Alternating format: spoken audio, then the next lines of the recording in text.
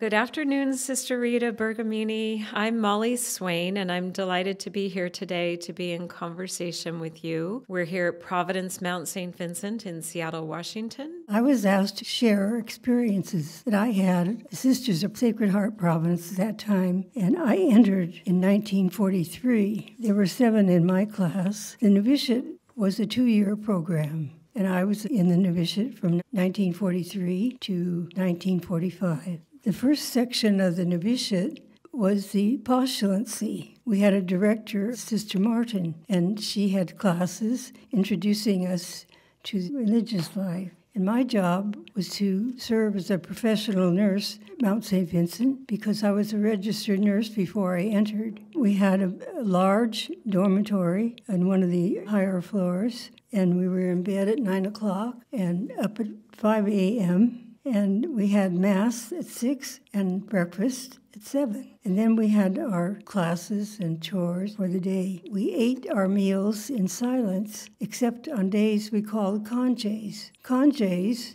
were holidays. Postulancy was 6 months.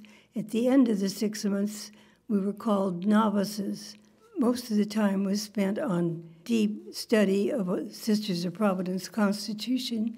And one afternoon, one of the sisters came in and said, "Oh, we're going over to Providence to tour the hospital. Do you want to go?" I said, I kind of know what goes on in a hospital. I had worked as a nurse, so I didn't go. In the middle of the afternoon, the director of novices called me in, and she said, "Now, dear, you have been named for Providence Hospital in Portland, Oregon, and you will leave at 8 o'clock in the morning." In the morning, there was a sister from the Holy Angels, Canada province, who was coming down and going to Portland.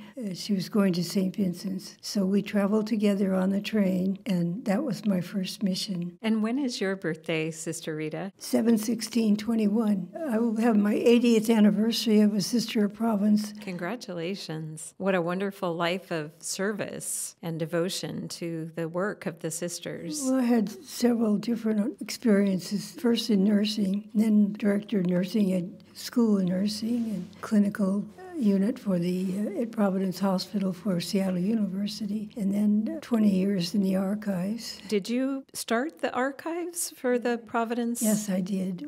I was a provincial secretary in Issaquah. There was no organization as far as the record keeping. I was 7 years as a provincial secretary. And then in 1972, we moved over to St. Joseph's residence and moved the archives there. And I was lone archivist for about 12 years. I think you were involved in the greater Seattle archive community. One day, we had a meeting of the different archivists, and I said, "Oh, well, that's a good idea." So I called the archivist at the University of Washington, and we were good friends.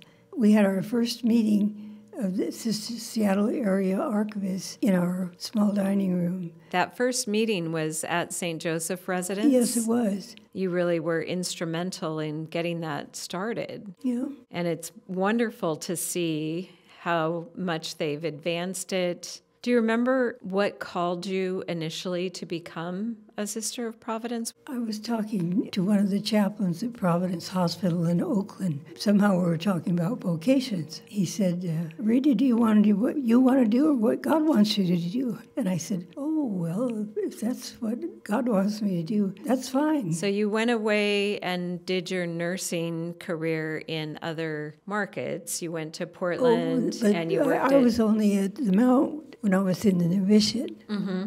But then later in life, after you were essentially retired, when did you come back to the Mount? That was in 1972. And so you've lived on this campus for 50 years? Yeah, so you had an apartment at St. Joseph residence? I retired, I think, about in the 90s. I understood there was an orchard, an orchard, fruit trees. Yeah, right.